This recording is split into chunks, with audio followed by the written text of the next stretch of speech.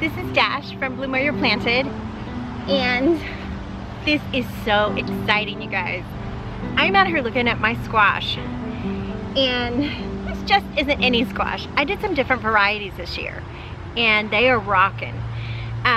You will understand when I say this squash vine borer is my nemesis, and I've been fighting that insect every year, every squash season, and I have been losing, trying lots of different methods. And these varieties are beating the squash vine borer. So I'll show you how.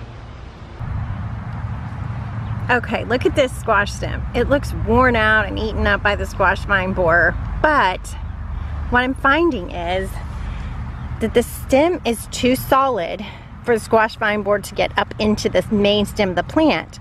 So what it's doing is it's coming into these side shoots. And so these are dying. Big deal. And the plant lives on. Well, I found the culprit. It was going up a stem there. So now I've gotten that. We'll cover this old worn out stem with compost.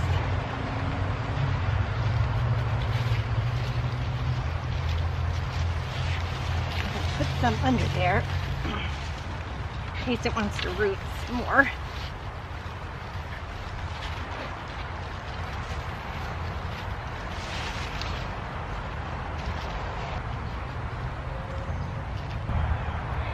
So I cleaned up the stem and I put a mixture of cow manure and potting soil on it, on all of these, and I am so impressed with what I'm seeing. The squash vine borer does not seem to be able to defeat this plant easily. I think because the stem is just a little bit thicker than regular zucchini. So this kind that I'm doing is 8-ball zucchini, and then further down the row I'm doing poquito squash. So I will put a link down below in the video description on the names and links to where I got these seeds for these varieties. Look at that, you guys. That is gonna be delicious. We've gotten tons of those.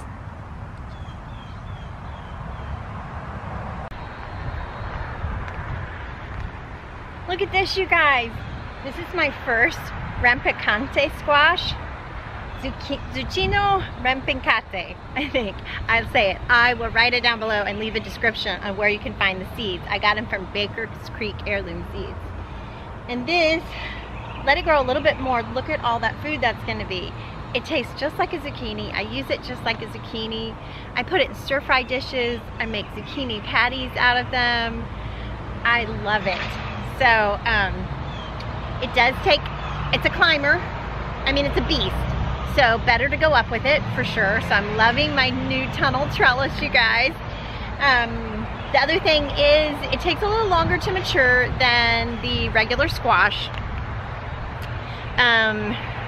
It might be a good idea to do some regular squash, like enterprise squash, yellow squash. It's gonna come, something that's gonna come to fruit really early, and you know that the squash vine borer is gonna get it. So you get that early fruit, done with those plants, and have this somewhere else in your garden. This is going to develop a little bit later and be resistant to the squash vine borer. Let me show you the other one that I really like that's climbing up my tunnel trellis. Alright, you guys, this is the other kind I really like. It's called Tatume squash. You can see the little fruits it produces. I'm going to let this one get a little bit bigger before I pick it.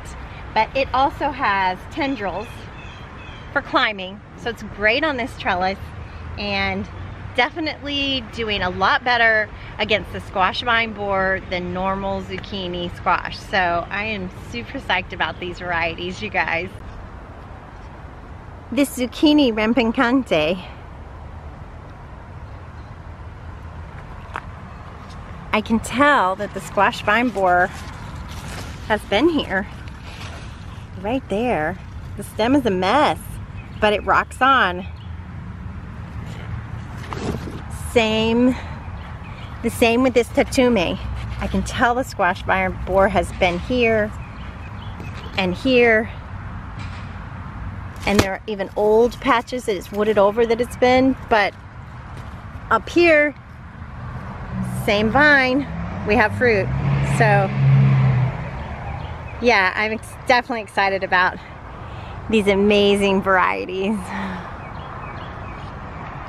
Like I said, I will list them all so you guys can get in on this action. And this is Dallas-Fort Worth. I always like to try to say where I am in the video, because sometimes I would watch gardening videos and I would think, oh, that's gonna be really neat, I can do that. And then they were in California or Oregon, just totally different than my climate, and it wouldn't work where I am. So every single video I like to say I'm in Dallas-Fort Worth, because I want you guys to know that, you know, it might work for you. Oh, the heroes. Here they come. We'll let them get on their way. The other squash I am loving is this Desi squash. And I will put a link below for that. I got it from Baker Creek Heirloom Seeds also. Let me show you the fruit that it produces. And the stem, I can tell it's got squash vine borer, but the plant rocks on. So we'll see. I'm really loving this one. Let me show you the fruit. Look at that, you guys. Beautiful. And super tasty. But it also seems to be sprawling out this direction, which is awesome. Maybe if the squash vine borer gets it there, it will set roots here. So let's put some compost on it.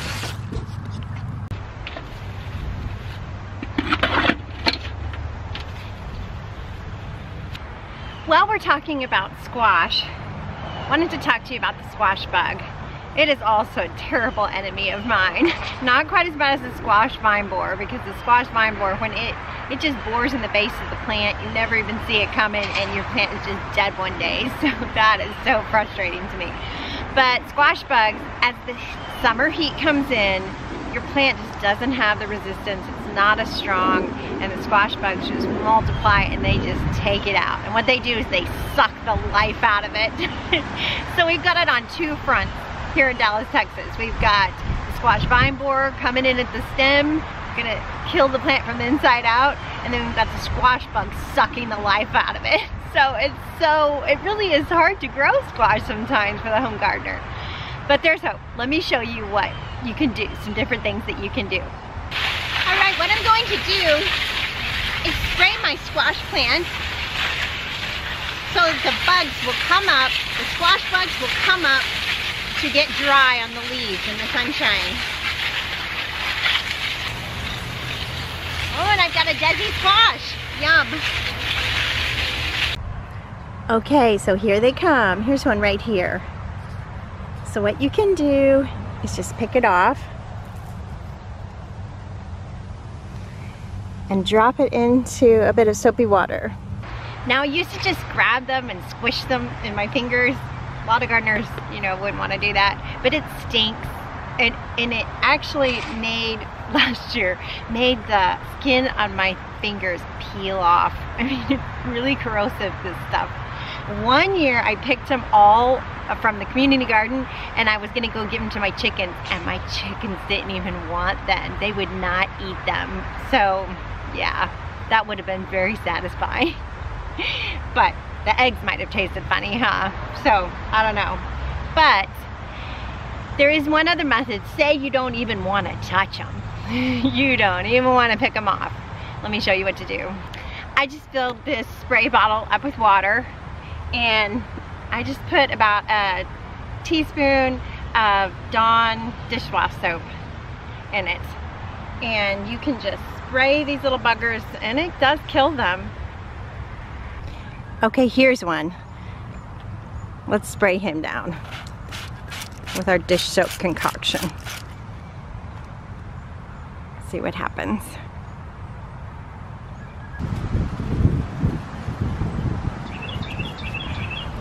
I'm gonna get him, put him right here so we can see.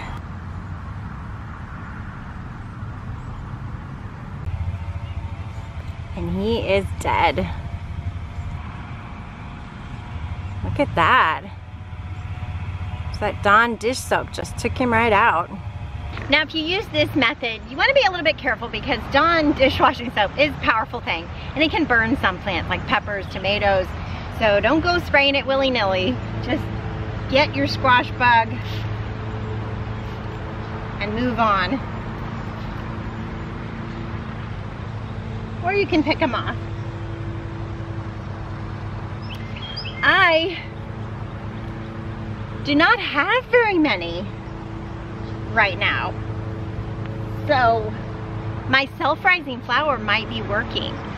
I just put some self-rising flour. I have a little makeup brush and I just brush it on the leaves. Of course I need to wait for it to dry up a bit. But yeah, could be. We had really good cool weather, I mean pretty cool weather, and a lot of rain for this time of year. A lot more rain than usual. So that could be contributing. The plant is just stronger. There's just not as many of them. Or this could be working. So jury's still out. Let me keep trying it and I'll let you guys know.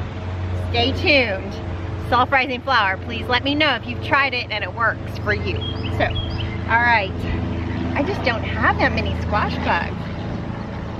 Yay! Usually this time of year, it's just covered. I mean, just teeming with them. And this is, it might be the variety also, Desi squash. Maybe they just don't like it as much. So, that's awesome. All right, what else was I gonna tell you guys? Oh yeah, if you see eggs, tape is your friend. So I'm just gonna take the tape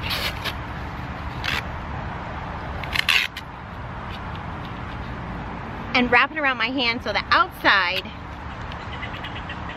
the sticky side, is on my hand like this.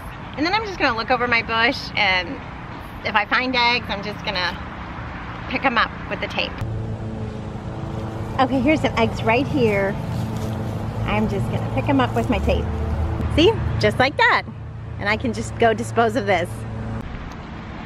So those are all some ways you can fight the good fight against the squash bug this summer and get a great harvest of squash for your family to eat. Happy gardening and homesteading. Bye now.